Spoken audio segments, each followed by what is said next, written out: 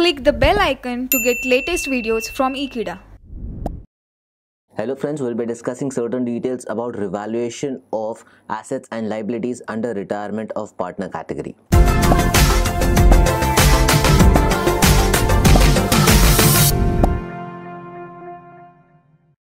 So when we speak about retirement of partner, we understand that there is a gaining ratio that has to be provided to all the existing partners, or rather the gaining ratio is earned by the existing partners whenever an existing partner retires from the firm. So when the partner retires from the firm, he also has to go through certain revaluation of assets and liabilities, just like in the case of admission of partner. Whenever there is a retirement of partner scenario in the question, you have to go ahead and reevaluate all the assets and liabilities so that even if there is profit or loss, both can be shared with the existing partners, including the retiring partner in the old profit sharing ratio. That means the existing ratio what they had, they can be used to share the profits or loss on revaluation account. Now, revaluation account can be also called as profit or loss adjustment account. It is an autonomous account which can already get closed, or which will already get closed whenever the profit and loss ratio is calculated, or rather the profit or loss is calculated.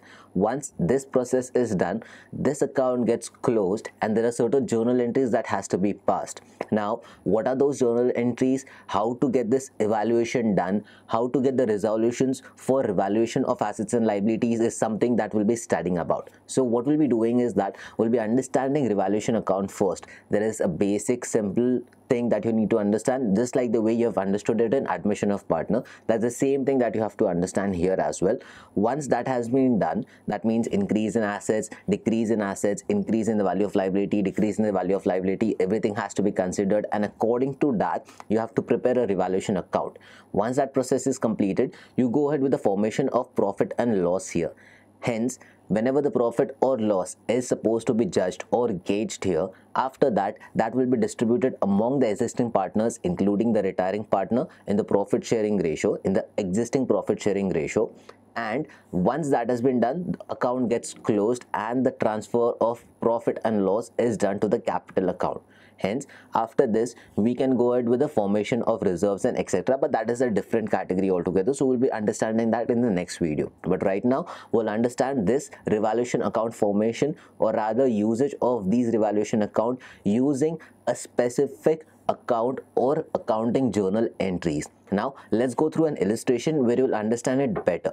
Now, what we'll be doing is that I'll be jotting down certain illustration here, rather one specific problem related to this, and then you can go ahead and figure out how to prepare the journal entries. It's a basic journal entry that I've already learned in the previous chapter, that means admission of partner.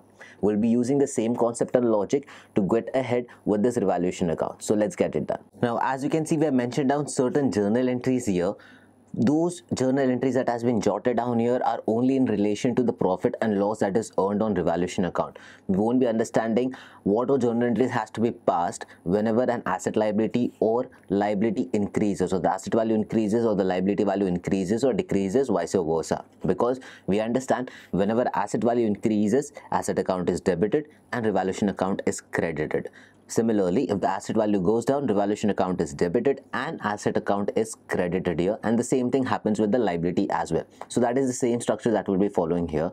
What we'll be understanding is how the profit and loss is supposed to be calculated via using the journal entries. So if there is profit here, revaluation account will be debited and partners capital account will be credited, because that is the profit and it has to be moved to partners capital. That means partners capital is increasing. So partners capital being on the credit side has to be shown on the higher version, or rather we can say on the higher side. Hence, partners capital is credited and accordingly revaluation account is debited here.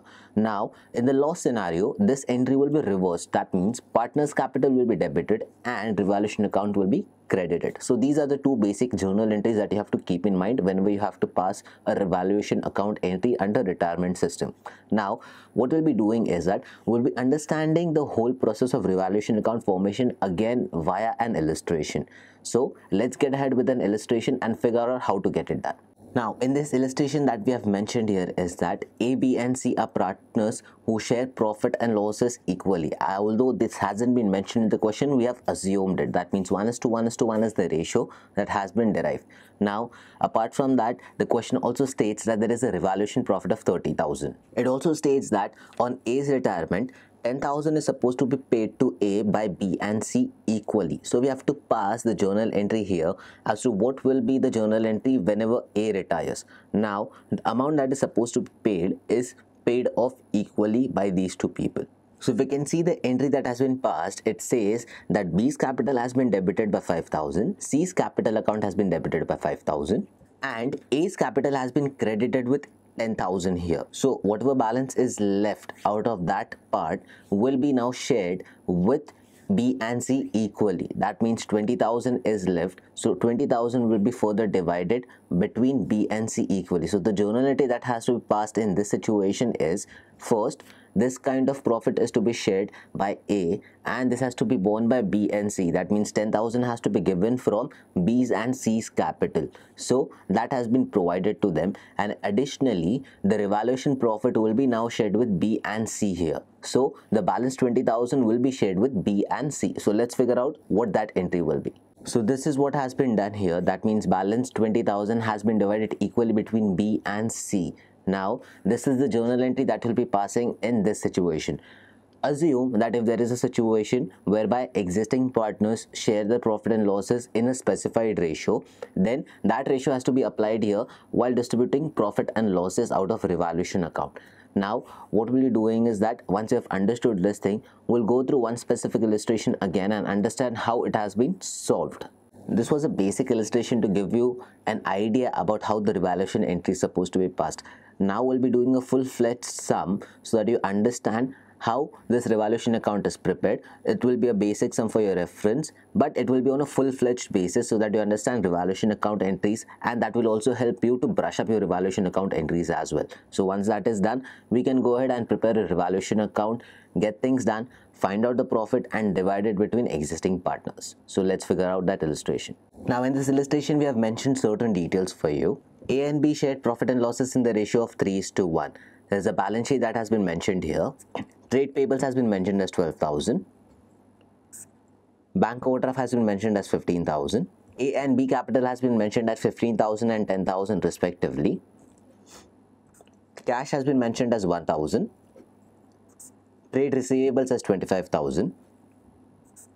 Inventory as 22,000. And plant as 4,000. Now, C was also an existing partner of the firm who was admitted last year. Now, with this resolution, they gave him 1/3 or 1/4 of the share here for your reference. And after his admission, it was mentioned that they will share profit and losses in the ratio of 1:1:1. That means equal ratio was divided there. So, when the retirement scenario comes in this question here, which will be completed in the next sheet, then you will understand what exactly is the situation.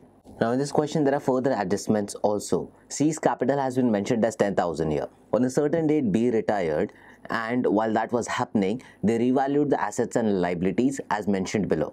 Plants and machinery was reduced by 10%. Inventory was taken at a valuation of 24,940 and a provision for doubtful debt was created at 500. Now, what we need to do is that we need to pass only revaluation entries and rather prepare a revaluation account itself. So, let's just pass with the revaluation entries and figure out what needs to be done here. Now, the first thing that we have created here is creation of revaluation journal entry. Now, the first revaluation adjustment was mentioned as plant and machinery has been going down by 10%. That means on 4,000, 10% will give you 400. That much amount is the difference that will go down.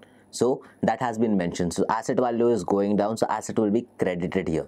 Again, there was a mentioning thing where it mentioned that the provision of doubtful debts has been created, which is by 500. Again, the liability is increasing, so that will be again credited. So both these items are credited and revaluation account is debited here. Now, the second entry refers to the inventory value, which is going up by 2,940. Now, 24,940 was the revised value. That means it has gone up as per the previous revaluation, which has been for inventory by 2,940.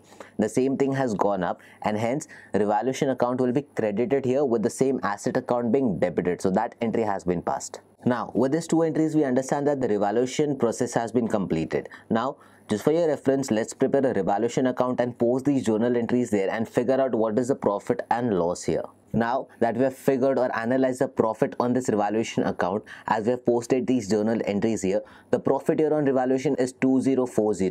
Now this profit will be shared by all these partners equally. So the journal entry has to be passed here according to that. So 2040 will be shared by all these partners, that is A, B and C, in the equal ratio, because that is the ratio after C was admitted and B got retired. So the final entry that you have to pass here on profit of revaluation is revaluation account debit to A's capital, to B's capital and to C's capital, which will be credited here accordingly. So this is how you pass the revaluation entry after forming the revaluation account.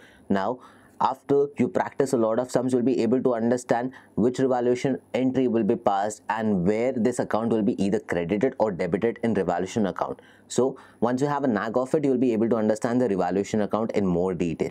So I hope this video gave you a lot of clarity about revaluation account preparation and sharing of profit and losses through partners capital in the case of retirement of any partner. So thank you for watching this video. Stay tuned with Ekeeda and keep subscribing to Ekeeda.